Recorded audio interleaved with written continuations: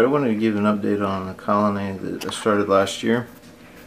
This type of setup is called the Inn.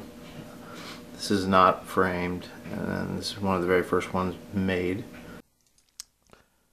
The kind of ants in this formicarium are Camponotus castaneus. They're mostly a ground-dwelling species of carpenter ant. Generally, this colony stays where you see them now. This is the lower level, the right-hand side as it faces me when I'm looking at it. They do split their time a little bit and go over to the left side. And then occasionally you'll see the whole group move up to the top.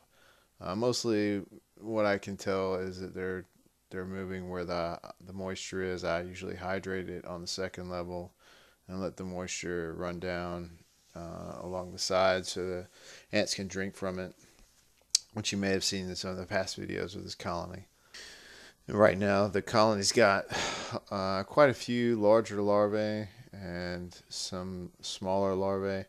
The queen has not resumed her egg laying for this year yet, which is different than the other 3 Camponotus castaneus colonies that I have. The other 3 have. This one is not. So I'm trying some different things to remedy that problem. Adding a little heat, changing up some of their food. But they seem happy, and they seem healthy. Their gasters seem swollen, like they have plenty of food. So I think they're doing fine.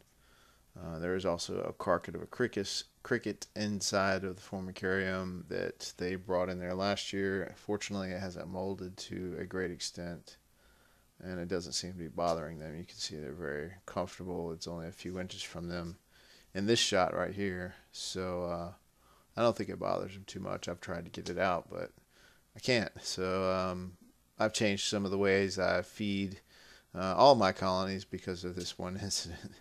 I pretty much stake them using a piano wire, and then they have to pull them apart before they actually take them back into the formicarium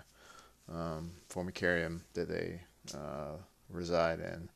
And this has really made a big difference as far as cutting down on trash inside of the formicarium and possible mold growing. There you can see a shot of the stake that I use for this particular colony.